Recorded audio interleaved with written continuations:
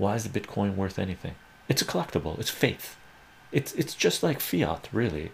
Sure, people say, oh, there's energy involved with it. There's energy involved with creating Bitcoins. So what you are doing is storing value in something that took energy to create, right? But damn, toilet paper takes energy to create, right? Some people made money on toilet paper when toilet paper ran low, right? Last year.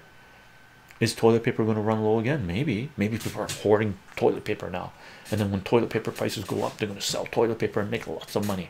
Toilet paper is going to do woo, right? But the argument that Bitcoin has a value because it takes energy to mine it is a fallacy. Everything takes energy.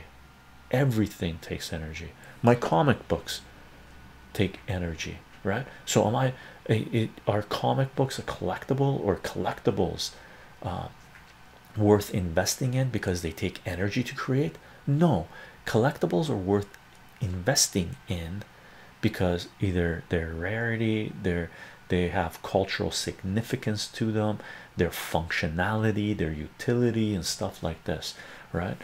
So all those people that are saying you're storing value, energy, blah blah blah, BS. What happens when new technology comes along and it becomes super cheap to mine Bitcoin, right? The energy value of it. So is the price of Bitcoin going to drop, right?